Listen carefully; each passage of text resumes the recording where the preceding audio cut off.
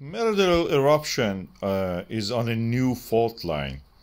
Of course, nothing is new in the sense of the rocks. The rocks are the old ones that we had there. But as you can see, the line of the fissure ends up as it hitting the hill.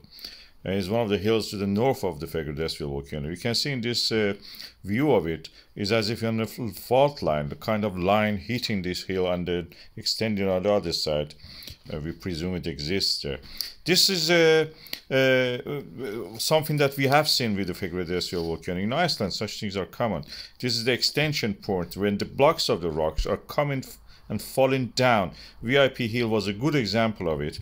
They were falling down, sliding against each other downward as the land extends. And from the fault line, the weakness in the rock, the magma can rise up and form a volcano. We have in the Geldingadalir Valley, we had this. And this is due to the extension of the Atlantic Ocean. We have in all the oceans like that.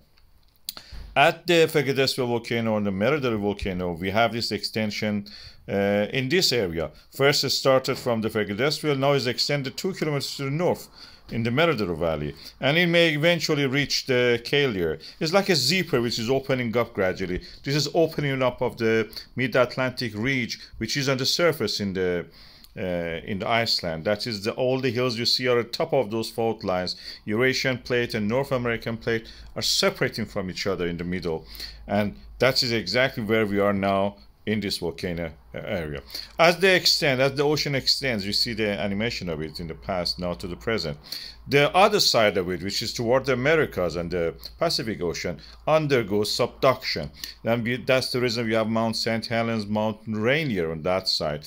The oceanic plate of the Pacific Ocean undergoes into South America and North America, and then creates these volcanic stratovolcanoes there. And eruptions we see like that all the time. Guatemala is famous for that, Mexico, North America. These are all the same lines. We have extension in the Iceland, you have subduction in the other side of the ocean.